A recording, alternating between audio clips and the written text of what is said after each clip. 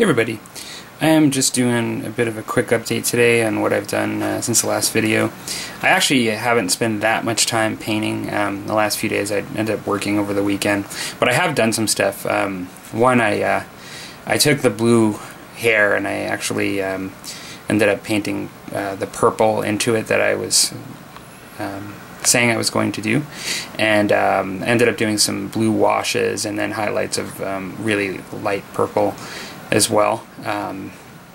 I did some details, just like the thing that's attached to the hair there. I ended up fading the green, or doing some blending to the top of the green to the bottom. You can see it sort of has a gradation of green there, and I did that as well for the actual cloth as well. One of the things I did as well is I weathered the steel, the oily steel plates. Let's see if I can get a good look here. And so it gives it a bit more of a, I think it gives it a bit more of an ancient look. And I also did some highlighting of actual Runefeng steel on the plates as well, on the front plate. And so like there are some areas that it's a bit brighter right now on the daylight bulb on the top, and that's just where it's shining a bit. It's hard to see, and I probably have to go over the top of it, but I actually painted a really light gray to white on the sort of detailing on those plates, just to kind of continue with the white look a bit. And I think I'm going to have to brighten that up a bit because I've weathered over it. In addition to that, that's really mainly it, is the weathering, the hair. I did do, like on the fist in certain areas, some gray highlights as well, just to brighten up a little bit. But I'm actually not really brightening up that stone. I did on it, like you could see maybe on the bicep too, the biceps. I did do a little bit of highlighting, on the foot and the kneecap. But I'm not going to be doing too much because I do want the contrast with the green. Like I don't want to get it too light and then then lose that contrast with the green coming out. One thing I did notice, it's sort of interesting, is in general, I'm not a photography expert, but since painting miniatures, I've noticed that with different kinds of bulbs, it really brings out colors in miniatures differently. For those of you that are long-time watchers of the channel, you'll notice that I, in the past, have done a lot of my showcasing on a sort of espresso table that's upstairs, and you always used overhead daylight bulbs because I found the softer tone really brought out my miniatures better. And actually, this is a daylight bulb that I actually have here, but for whatever reason, occasionally I find fluorescence, although not normally with my miniatures, occasionally they actually bring out the colors in a way I like them better. And this miniature in particular, when I put it under the fluorescence, I find it actually looks a little bit better to me. I don't know what you guys think. Perhaps it's just the harshness of it and the style of miniature it is, but I actually like it a little bit better under the fluorescence in this case. It's almost like crisper or something. I know I'm probably just being Mr. Obvious for some folks. By the way, that's brush restore, in case your imagination was just wandering as to what that yellow stuff could be in the jar. But yeah, like I actually find that under fluorescence he just looks really, really cool. At least I think so. I don't know. But I am kind of getting to a close on some of the stuff that I'm planning on doing. I have to do the decal. One of the things that I wanted to show today was just how he looks alongside some of my other models.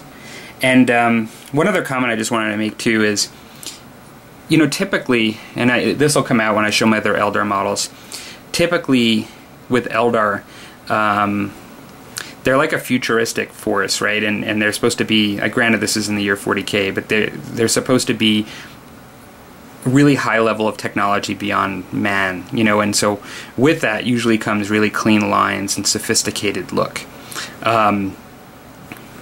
My approach with the Avatar has been different than with my typical Eldar models. And although I want him to blend in, my interpretation is he's kind of ancient, and he's a god going into a statue, but that in a lot of ways I want like sort of an ancient feel.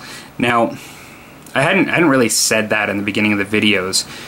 I wasn't explicitly going for that when I started. I was wanting, what I said explicitly in the beginning is I wanted a cosmic look.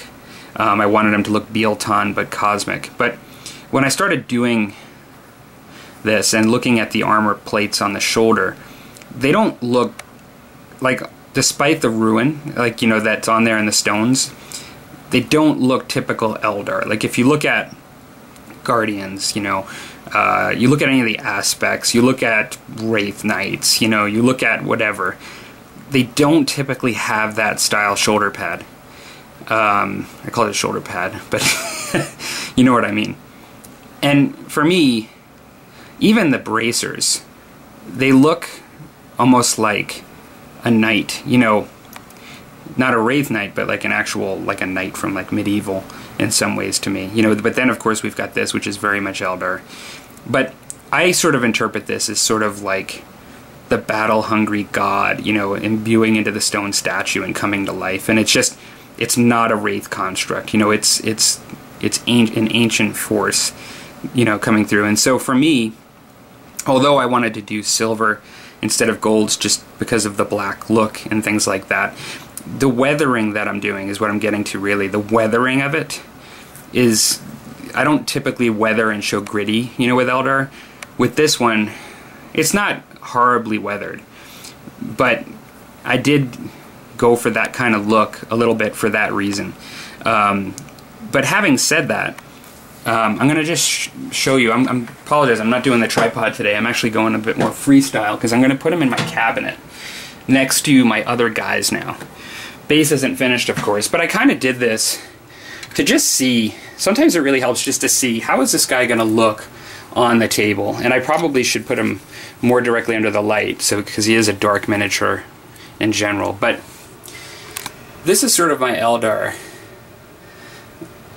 You know, very much, I think, typical Eldar style, you know, of like just not heavily weathered and things. But having the avatar in there with all of the greens that I did put in, I actually think he looks pretty good in the mix. He looks different, but I kind of want him to look different. But I think he actually fits, like as far as the color scheme. And that was really the goal that I always had all along, was to definitely, sorry, going out of focus there, is definitely to have him fit with the others. But yeah, I don't know. What do you guys think? I am just about done. Like, I have to do some, I am going to do some soul gems. I'm actually not going to be, I'm only going to do a couple of them sort of bright, probably towards the center. So like on that stone in the center plate and maybe on the head. But the others I'm going to be painting, but not overly bright, because I don't really want the gems to stand out. Like, I actually want what I've done, like as far as the green highlighting and the cracks and stuff, to stand out more, to bring your eye more to that. And so yeah, so that's kind of where I'm at so far, and I'm actually quite happy with them. I actually can't wait to use them on the table. I've never used an avatar before, and only because I've always waited for this model to come out in order to then be able to use him. So I shouldn't say come out. He's always been out, actually, since I've been in the back in the hobby. I actually wanted to just wait to last February. I got my first Forge World order. I never purchased from them before, and then just always had something else that I wanted to do in front of him. So, all right. Hope you guys are having a good week so far. Talk to you later.